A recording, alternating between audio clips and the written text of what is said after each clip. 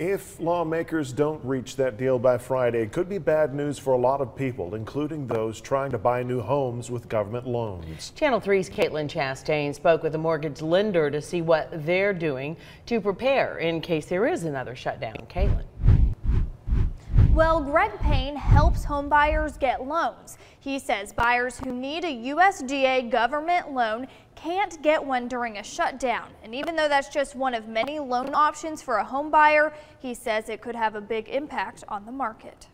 Really what that does is it hurts buyers who are younger, who don't have as much money to put down and are trying to buy their first home. USDA is used a lot by first-time home buyers. A USDA loan is a government loan. It helps people trying to buy a house for the first time. But when the government shuts down, so does a buyer's ability to get that loan. Greg Payne, a loan officer, says after the last shutdown, the approval process to get the loan was backed up by about 28 days, creating problems for buyers and sellers. Very frustrating for the borrower. It's very frustrating for the seller because they have a good borrower, they just can't move on and sell their house. Payne says that seller may not be able to buy a house they want because their current home is stuck in limbo, waiting on a USDA loan for a potential buyer.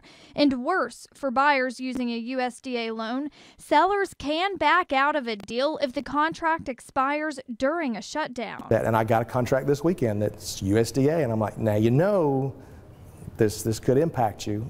It slows things down, and you just have to be forthcoming with your client, let them know.